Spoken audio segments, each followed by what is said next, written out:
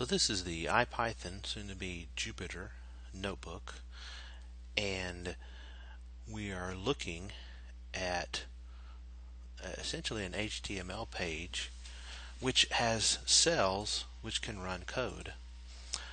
Up here we have the menu bar. There are file operations, edit operations. We can take different views. We can insert cells above or below, which we can also do with this button right over here. The cell command manages the cells. The kernel command either interrupts or restarts the kernel. And the kernel runs in the background, so actually the notebook is a front end capturing what's run in the kernel. We'll talk more about that in just a minute. And there's extensive help, including keyboard shortcuts that you can use to make your life a little easier, plus references to all these different things. Now, when you are actually using the notebook, you will be executing code in cells, and you can see these cells, when you select them, they turn green. Yes, this is actually green. When you deselect them, they turn gray. So if I want to execute a cell, I have to click into it and make sure that this border has turned green. And there's something that mentions this down here.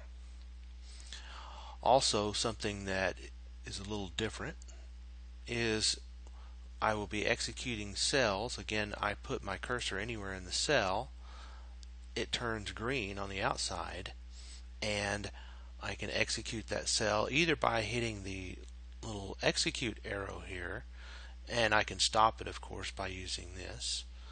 But I can also have edit other types of cells. So this is what's called a code cell. And in addition, if we look at the cell just above that, it's a markdown cell.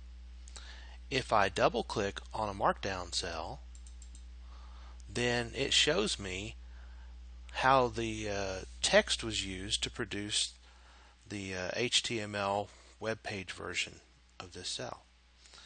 I can execute the markdown cell, and executing the markdown cell shows me the text that I formatted, whereas executing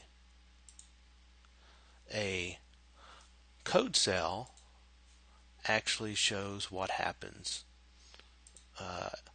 when the background kernel, in other words, this code cell sends information to the kernel executes it, and this is what's sent back, in this case the number 10.